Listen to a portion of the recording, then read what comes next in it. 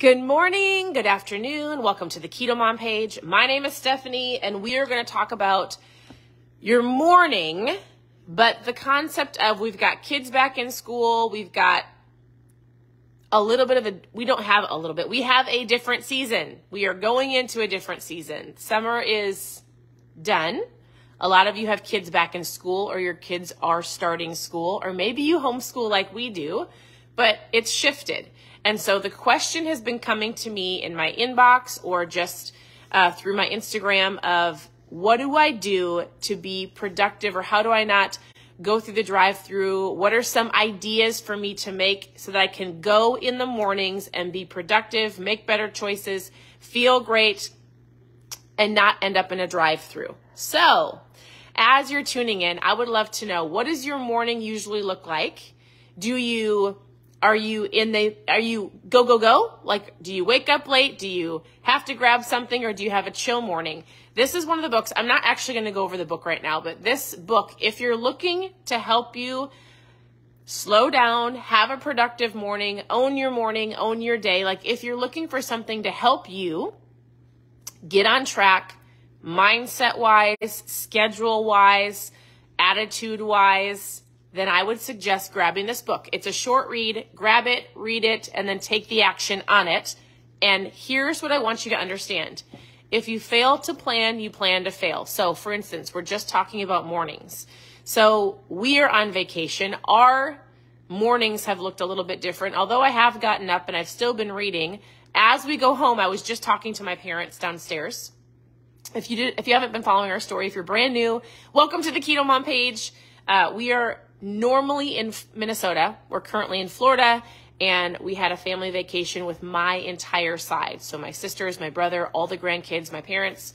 Today's our last day, and we leave tomorrow. So we were just thinking, I said, man, when we get home, it's like school. If your kids are in sports, like it's a whole new season. And I have parents going, listen, I'm running out the door. What should I grab? What can my mornings look like? Help me stay on track. And so the biggest thing I say is, if you can just give yourself a little bit of time to plan throughout the week, one day, have some systems in place, have some things like tools that will help you, you will make better choices and you will keep working towards your goals. So for instance, I want you to just think to yourself, am I going to eat breakfast, or am I going to intermittent fast? You decide. What do you normally do? Do you eat breakfast, or do you intermittent fast? I'd love for you to share with me below, or share in the comments. Are you a breakfast eater? Are you intermittent fasting? Either one is fine. I don't intermittent fast every single day. When I do, it's great. If you want to know the benefits of intermittent fasting, just Google it. It helps with lots of different things, whether you're just trying to get back on track, stay on track, eat a little bit less. Like, there's so many benefits to fasting. Super great. So, and then you have to decide, okay, I tell people, invest in an air fryer. I know it sounds silly, but if you are eating breakfast in the morning for you and your kids every day, no matter what, I get up and my kids usually have eggs or sausage. We homeschool and we work from home, so our morning looks a little different than most people's, but it is the easiest thing to grab some sausage from Costco or whatever your favorite grocery store is. Grab a couple of sausage links. We love them from Costco. Throw them in the air fryer, start it, and then go about your morning. So get up, do your morning, read, do your hair, do your makeup, cook for all the kids. It takes 10 minutes for those little sausages in the air fryer to cook while you are going throughout your day. And this can be just for you. It doesn't even have to be for your kids. Like, if you can plan a little bit, so make some hard-boiled eggs. Have those ready in the refrigerator.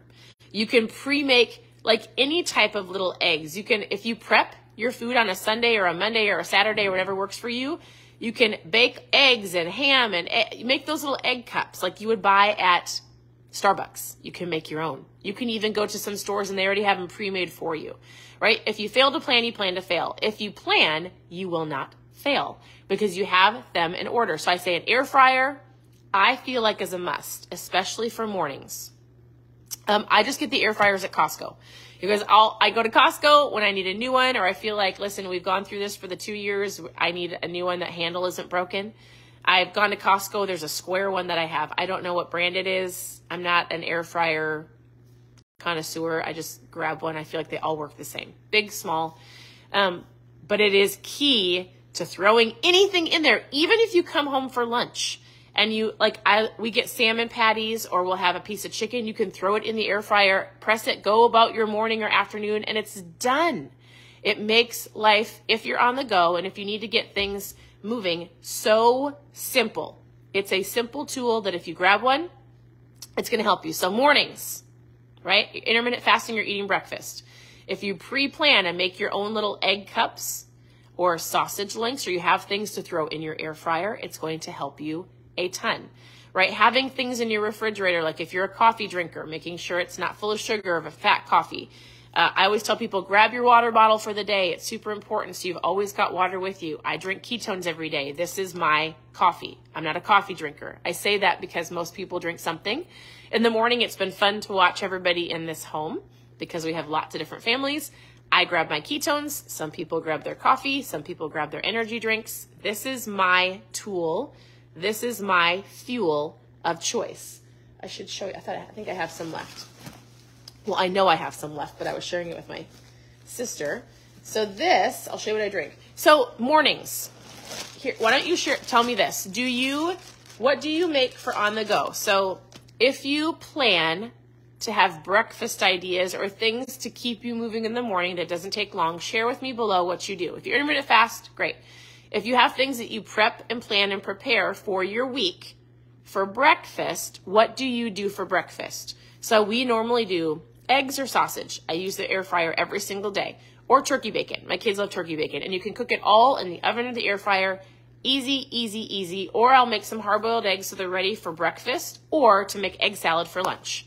So again, to keep yourself out of the drive-thru, all you need to do is pick what day works for you, plan a little bit, pre-cook a little bit, and then you will set yourself up for success so much more ahead of most people.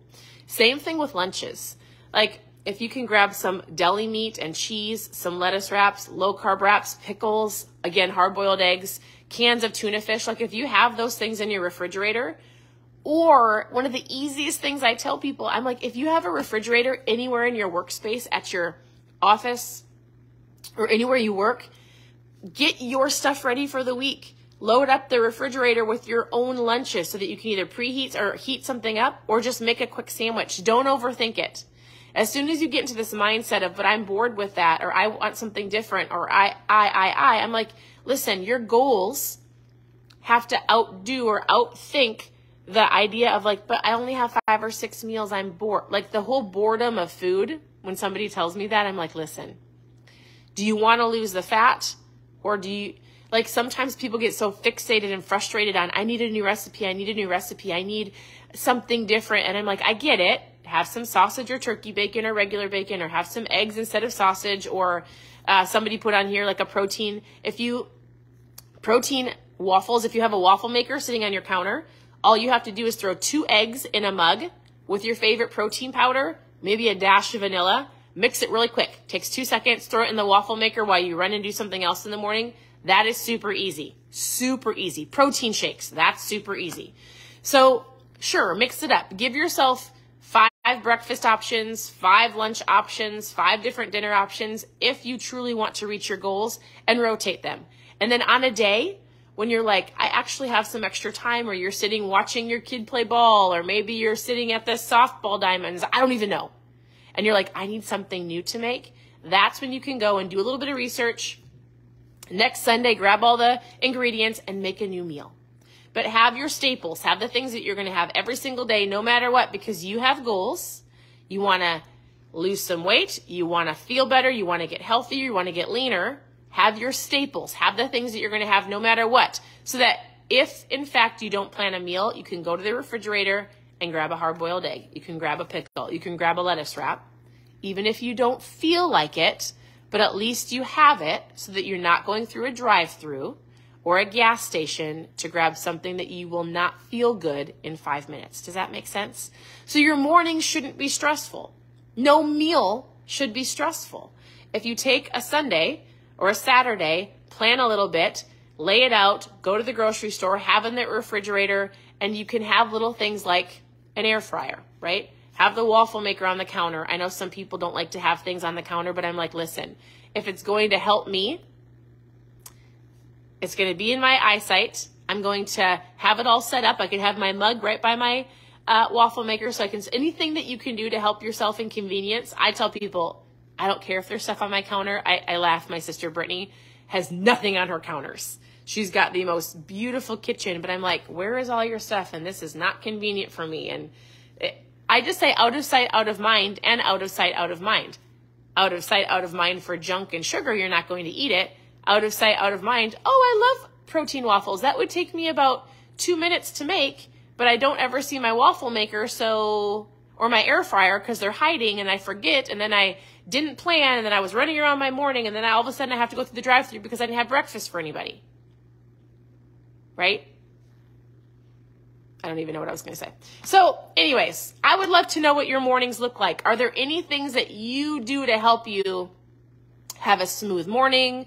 Anything that you love for breakfast options that are on the go?